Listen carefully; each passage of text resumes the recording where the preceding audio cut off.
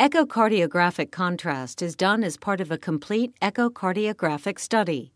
Agitated saline contrast is used to opacify the right heart and diagnose a right-to-left intracardiac shunt through an atrial septal defect or patent foramen ovale. First, we will demonstrate a saline contrast study. Needed equipment includes a 3-way stopcock, 5 10-milliliter syringes filled with 0.9% saline solution, and 1 empty 10-milliliter syringe. A 20 to 22 gauge intravenous line is placed, typically in the right arm. The larger intravenous line size is recommended to allow a quick bolus injection of saline contrast. A short extension tubing filled with saline is attached and the line is secured with tape. The ECG monitoring electrodes are applied by the sonographer, and the patient is placed in the left lateral decubitus position for echocardiographic imaging. Baseline images are obtained, and a view is chosen that shows the interatrial septum and the right and left atrium to allow visualization and timing of the appearance of contrast in the left heart. On transthoracic imaging, an apical 4-chamber view often is used. A subcostal view may be used if an apical view is not obtainable.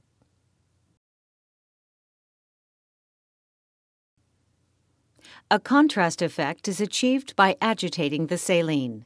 Using sterile technique, one of the pre-filled 10-milliliter saline syringes is attached to the 3-way stopcock, which is turned off to the patient. Then an empty 10-milliliter syringe holding 0.5 milliliters of air is attached to the third port of the stopcock. Microbubbles are created by quickly and repeatedly pushing the saline air mixture from one syringe into the other. When the agitation is complete, the saline will look opaque, but there are no visible air bubbles. Verbal cues are established between the sonographer and the nurse, who will be injecting the saline, to ensure a coordinated effort with recording of images, starting just before contrast appears in the right heart. When the agitation is complete, and on cue from the sonographer, the stopcock is turned off to the empty syringe, and the bolus is injected into the patient. Echo images are recorded in 6 to 8 beat loops to ensure the entire contrast sequence is captured. The saline contrast opacifies the right heart, with the contrast entering the right atrium from the superior vena cava. If there is no intracardiac shunt, the right atrium is densely opacified and the left atrium shows no contrast microbubbles. In the parasternal short axis view, contrast in the right heart may obscure visualization of contrast in the left heart. In the presence of a right-to-left intracardiac shunt, microbubbles are seen in the left atrium and left ventricle within 2 or 3 beats of the appearance contrast in the right heart, as seen in the apical 4-chamber view in the same patient. On transthoracic imaging, a minimum of 5 contrast injections is recommended, 3 at rest during normal respirations and 2 following a Valsalva maneuver. The Valsalva release phase transiently increases right atrial pressure, which may demonstrate a right-to-left shunt that was not visible during normal respiration as seen in this example. When an atrial septal defect is present, a large number of microbubbles are seen in the left heart. In addition, a negative contrast jet also may be seen due to unopacified blood from the left atrium crossing the defect from left to right. Notice the right ventricular and right atrial enlargement in this patient with a secundum ASD.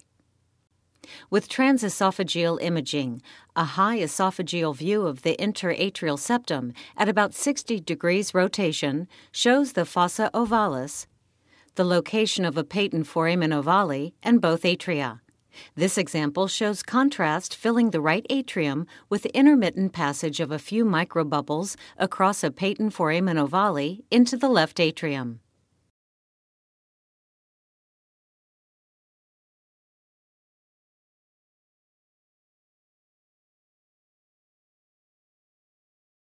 In some patients, a small amount of contrast passes through the lungs and is seen in the left heart several beats after the appearance of contrast in the right heart.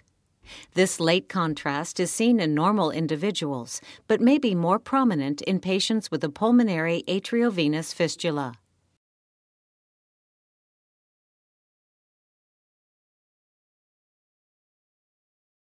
The study is complete. The IV is removed and the patient is dismissed once the complete echocardiographic study is done.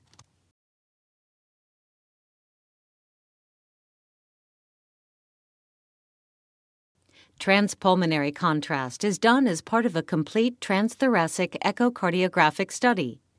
Echocardiographic contrast agents use microbubbles small enough to traverse the pulmonary capillary bed to provide opacification of the left ventricle. The most common indication for use of left-sided contrast is to improve visualization of left ventricular global and regional systolic function. The procedure for activating the microbubble contrast agent may vary by manufacturer. Here we use Definity Contrast, which is a single-use vial with 1.5 milliliters of contrast, which is activated via a specific mixer. The contrast vial is placed on the agitator device and agitated for the time specified by the manufacturer.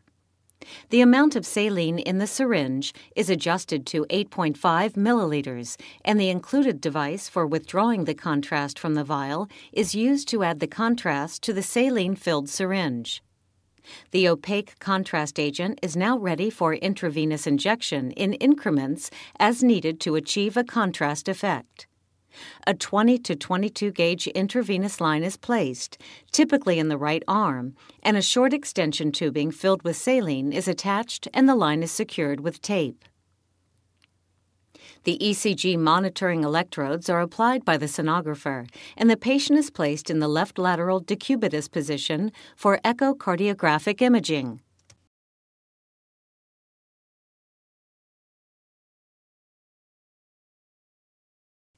Baseline images are obtained. Contrast opacification of the left ventricle is recommended if 2 or more myocardial segments are not adequately visualized. Contrast is frequently used during exercise or dobutamine stress imaging to improve identification of regional wall motion abnormalities. Instrument settings are adjusted for visualization of contrast. The power output is decreased until the mechanical index is about 0.6. Transducer frequency is reduced to the lowest value, and then overall gain and dynamic range are increased. Focal depth is set in the midfield of the image. Typically, images are recorded in standard views of the left ventricle, the 4-chamber view as already shown. The 2-chamber view shown here before and after contrast enhancement, and in long-axis and short-axis views. Timing of the contrast injection is coordinated between the nurse doing the injection and the sonographer. About 0.4 milliliters of contrast is injected at a rate of 0.1 milliliters per second. The amount and rate of injection should completely opacify the left ventricle, without swirling of contrast, as shown in this example, with contrast injected too slowly or at too low a dose. When contrast is injected too quickly or at too high a dose, dense contrast in the apex shadows the rest of the ventricle. This effect usually clears in a few beats, allowing recording of contrast images that show the entire LV. Contrast also can be helpful in diagnosis of apical left ventricular thrombus. The baseline images in this example show 4-chamber dilation with severe left and right ventricular systolic dysfunction. A close-up view of the left ventricular apex shows hypokinesis but no definite thrombus. However, when the left ventricular chamber is opacified with contrast, there is an area along the apical inferior wall suggestive of thrombus.